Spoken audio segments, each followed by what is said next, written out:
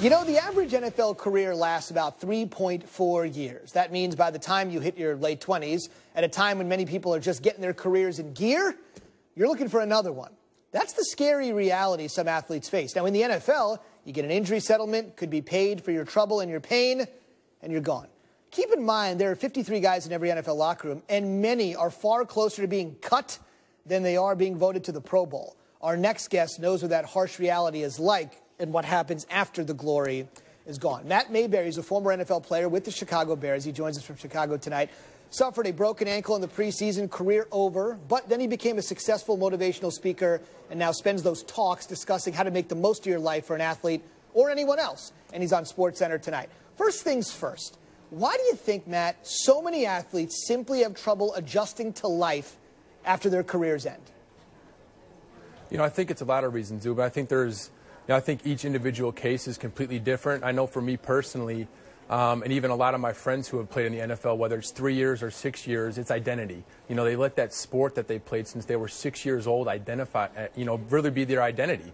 And once that sport comes to an end, whether it's an injury, whether it's retirement, whether you're forced to leave the game, whether you get cut for a last time, when you let that sport define you, it's almost like your whole world comes crashing down on you. So I think the more you can understand that it's a sport that can really help mold you and to become the best version of yourself and really give you the tools that you need to be successful once you leave the game, I think the better off you'll be. I had a coach in college named Terry Hepner who always told me, Matt, football's what you do, it's not who you are. And because of those words he told me, my life was never the same again. Wow, how about that? And we all know the impact that the late Coach Hepner certainly had at Indiana. Now, you say it's part of your DNA, but you need some new genes eventually when you want to move on. That said, you're an investment for a lot of NFL teams. When it's over, I've often wondered this, do NFL teams offer any assistance into the transition guys make when they're moving out on their own away from football?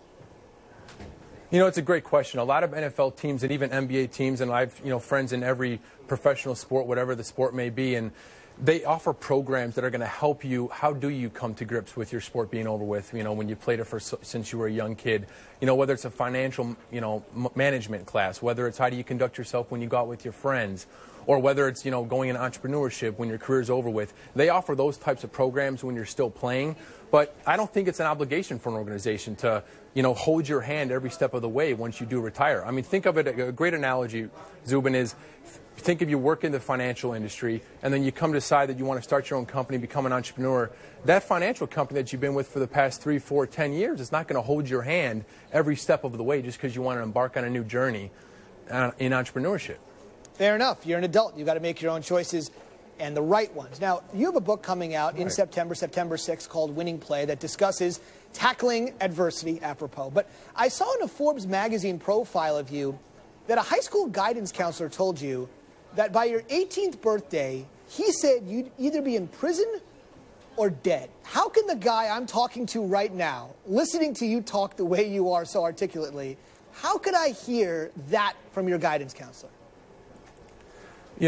Whether I'm speaking to corporate executives all around the country or even a university's athletic team, I'll always say association is everything. You are who you hang out with. You show me your 5 closest friends, I'll show you where your future is headed. And for me, when I was 16 years old, kind of put in perspective for you, I was hanging around drug addicts, I was hanging around people that were committing crimes. Every wrong thing that you could possibly think, that's what I was doing. Those are the habits that I instilled because of who I was associating with on a daily basis. To kind of put in perspective for you, my guidance counselor told me I'd be dead or in prison because I've done every single drug besides heroin. That's how I was living my life at 16 years old. So that's why my guidance counselor told me these are the only 2 things left that are going to happen if you don't get your act together. And you proved him wrong. Thankfully, that is the case, and you're helping others along the way. Before I let you go, let's look at this a little bit from hindsight. I know hindsight's 20/20, but just let's play it here. What's the one thing you wish you knew back then when you were playing that you're fully cognizant of right now? I think there's a lot of things. I don't necessarily have many regrets, but I think the one thing is cliche as it sounds. I think it's to cherish every moment. If I could go back and redo my whole athletic career, whether that's at Indiana University, whether that's with the Chicago Bears, I really just want to cherish every moment and really live every day to the fullest. It sounds so cliche, but I think we as athletes, professional athletes especially, we wake up every morning, we try to win championships, we just let the hustle and bustle of life get to us without really cherishing each and every moment. So if I had to pick one, I would say cherish every moment. Well said. I even heard Kobe Bryant after his final game say he played in the league 20 years and boom, it went by in a flash. I can only imagine for the guys that don't play 20 years, which is the majority of people, how quickly it can go. Once again, the book, Winning Play, it is out September 6th. If you like what you heard here, I'm sure you'll like what you read. Thanks for the insight tonight, Matt. Thanks so much, Zubin. I really appreciate it.